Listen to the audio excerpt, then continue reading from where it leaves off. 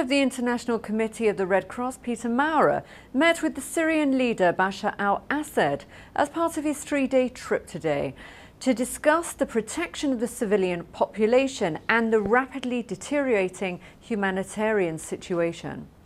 This footage shows the two men in a 45-minute discussion looking at access to healthcare and basic necessities for the population while the war is going on. They also discussed about the Red Cross visiting people who are detained by the government to check on their welfare. Meanwhile, Turkey has taken in more than 80,000 people who have fled the 17-month uprising against President Bashar al Assad, and another 8,000 are waiting at the Syrian border. These two people explain the conditions and the high costs of everything.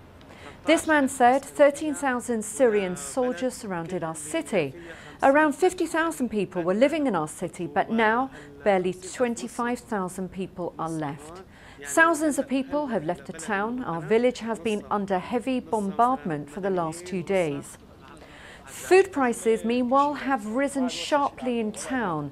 Nothing is left in the city. Everything is extremely expensive. One cannot find any medical equipment in hospitals. When you take a wounded person to hospital, they cannot do anything to treat him. The UN Refugee Agency says the refugee figure could reach 200,000 people in the next few weeks, which is causing great concern in Ankara, as they don't want a repeat of the 500,000 Iraqi Kurds who poured into the country after the 1991 Gulf War. I'm Anne Salter, thanks for watching. Stay tuned for the very latest news and updates with us at ibtimes.co.uk.